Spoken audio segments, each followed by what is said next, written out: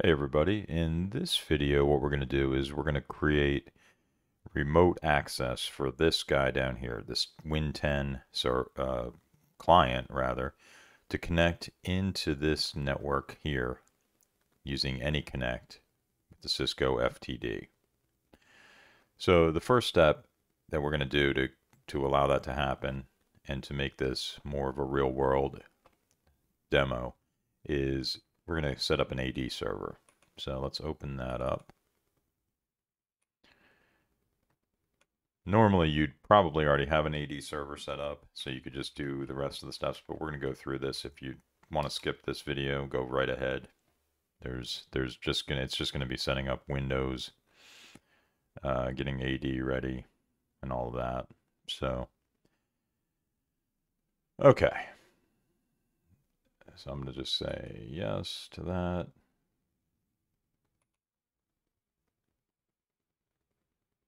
And there we go. It reconnected me.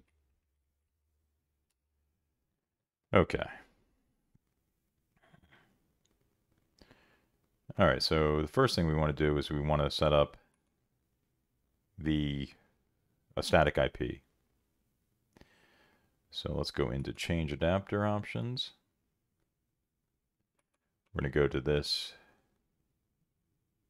Ethernet port. We're going to go to Internet Protocol version 4, go to properties, and we're going to set the following address. So this is going to be on the 172, no, sorry. It's going to be on the 170, 10170. Let's look. So this is behind the 10.170, 10.1. Okay, so that's where we need to put it. So 10.170, 10.100. 24-bit subnet mask, default gateway 10.170, 10.1. And for the DNS server, for an AD server, it's just going to be itself, which is not 172, 127.0.0.1. So that's local host. So it's just going to resolve everything from its local host. It'll be running DNS like every Active Directory server should be doing. Okay. Click OK there. Click close. We're identifying. And it's asking me this. I'm going to say, sure, go right ahead. Okay. We don't have internet access because we are behind. We're not on the actual internet here. We could connect the internet to this. Maybe we will in a future video. All right, so that part's done. Let's go to the server, local server. What we want to do now is change this computer name. So you can see it's in a work group. It's named server. So let's change that. Change. We're going to just call this AD.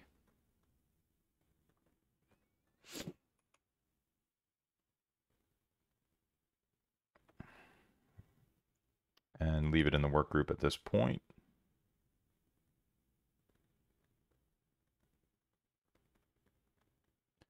It's going to prompt us to restart. Say, okay, I'm going to close this, and I'm going to restart. And I'm going to pause the video while it restarts. Okay, it's back up. Let's go back in. Test 1, 2, 3 is the password.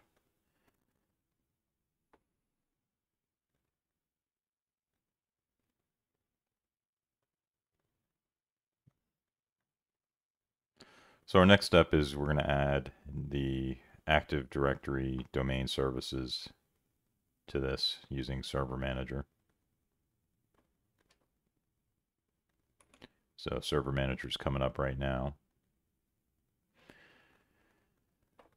Let's maximize that. And the nice thing about EVE-NG is, look, we can make this, we can actually increase the size of this if we'd like. It's pretty nice. It's interesting, it makes us log back in when we do the size increase. Okay, so here we are. We're going to add roles and features. We're going to click next, next, next, and here's where we want to be, server roles, and we're going to add Active Directory domain services. So, and we're going to add features. So next, next, next, install.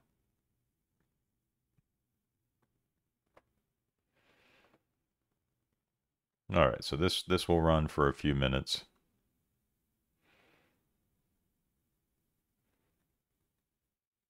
So for this Anyconnect connection, what we're going to do is we're going to authenticate against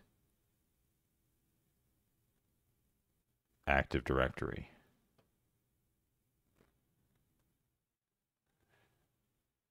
I mean, you can authenticate against many different things. Active Directory, Okta, Azure AD, anything. Yeah, I mean, more likely today you'd be going up against Okta or Azure AD. But in this case, this is a simple example. And maybe we'll try to get into some more complex examples of how you would configure this. But for right now, this is just getting this running. We could also add in here some sort of MFA. You could do a Google Authenticator running on another server that interacts with this, and you could also do Cisco ICE, which would allow you to do Duo, something like that in the cloud, MFA. So there's many different ways you can do this. This is a simple example. And I'm going to pause while we wait for this to finish installing. Okay, so I had to restart this, but we're back to the point where we would have been. I added some CPU, made it 4 CPUs and like 10 gigs of RAM, and we got through this. Okay, so feature installation is done. Our next step, we're going to close this, and we can go right to here, notifications. What we're going to do is we're going to promote this server to a domain controller. All right. So, whoops, let's see, where were we? Let's go back to that page. Let's increase that one. Okay. We're going to add, so for this one, we're going to add a new forest right here. And the root domain is going to be, call it chriseve.lab.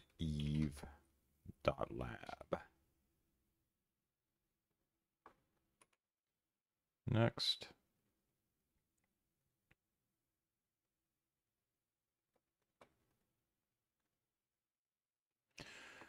Okay, our next step, this is all looks good. 2016 is the forest functional, domain functional. So we're going to put in the directory services restore mode password. Let's do that.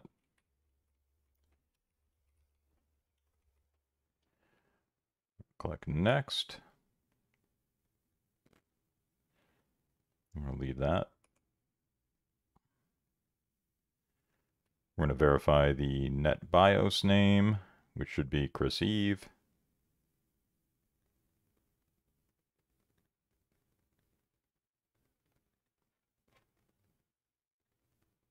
And there it is. That looks good.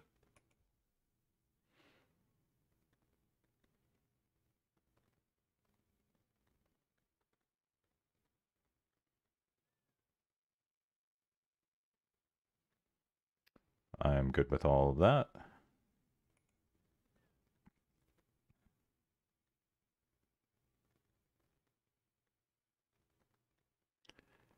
And we're going to click next. It's going to verify prereqs here.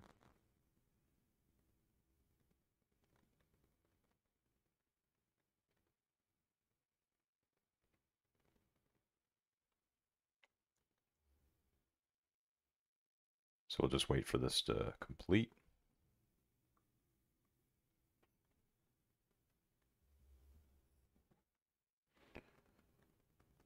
Okay, so these are some warnings, but you can see up here, all prereqs pass successfully, click install. So that's what we're going to do. We're going to click install. We can look here. Click install, and it does say it will reboot the server.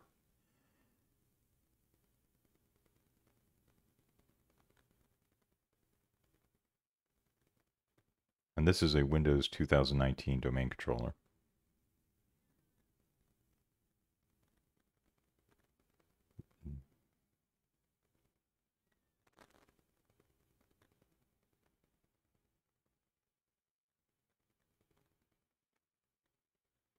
Okay, and it's going through the installation. I'm going to pause while we wait for this to complete. Okay, it looks like it has just completed, and the computer's being restarted because AD has been installed. So there's the restart.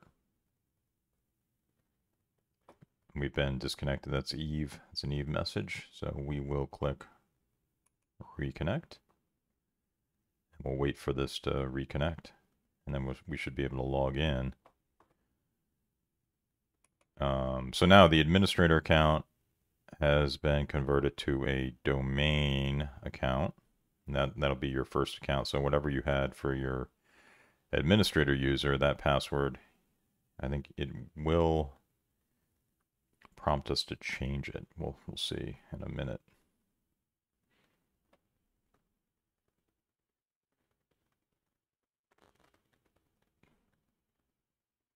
So I'm going to pause while we wait for this to come back up. Okay, server is coming back up. Let's see what we're applying computer settings right now.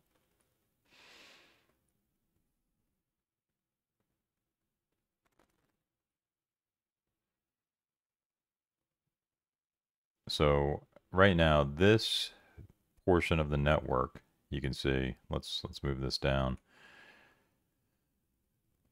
is protected by this Cisco FTD HA pair to this switch, which is on everything behind here is on the 10.170 network. And we can actually, let's add that in there. Edit style. And we can put 10.170.10.0/24. And there we go. Let's move this over. Oops, let's move that over a little bit. Make that look a little nicer.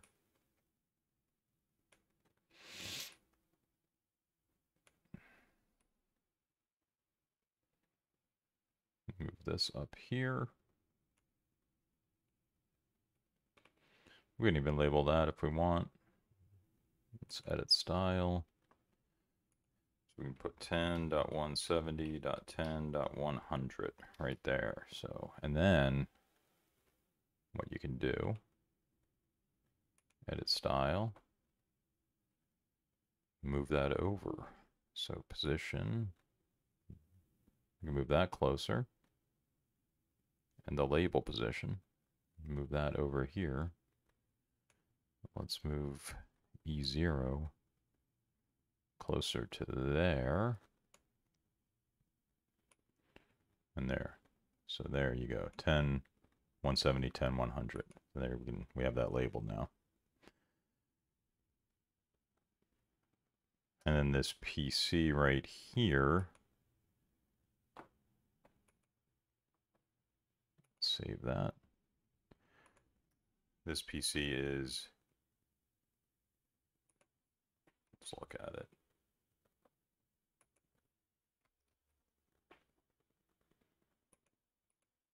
IP adder. This is 10.170.10.10. Okay. Okay, so here we are, Chris Eve, administrator. So the administrator account has been converted. So if I log in using that test123, it's going to log me in to this domain controller. Make this a little bit bigger.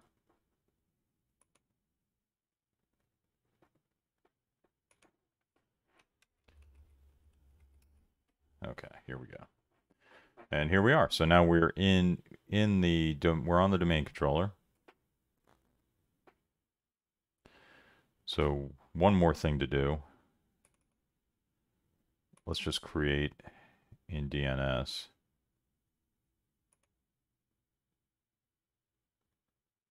We're just going to create the reverse lookup zones. So AD forward lookup zone. What do we have? chriseve.lab. There you can see 10.170, 10.100. Yeah. We're just going to go into the reverse lookup zone, create a new zone.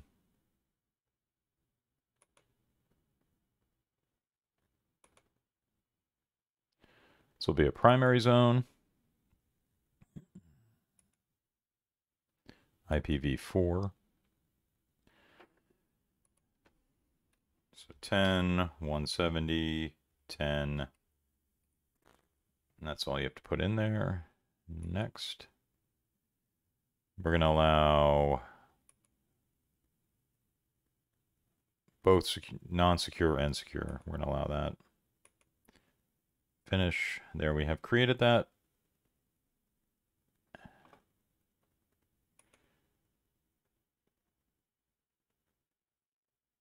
And okay, so now let's go to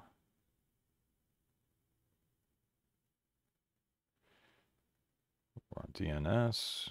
Let's go to we're going to go to the AD server. We're going to set up forwarders. So we want to go to conditional forwarders.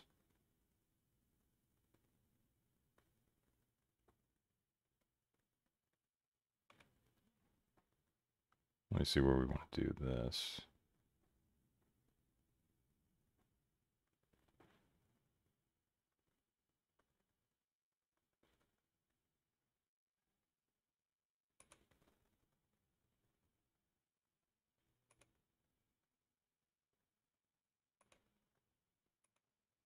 Okay, so we want to go to forwarders here.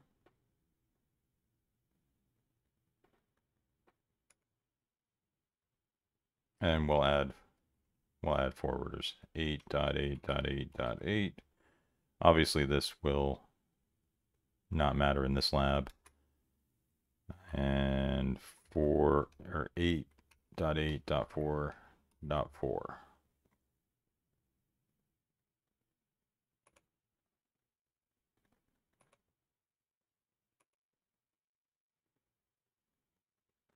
And that is the setup that we have to do for AD.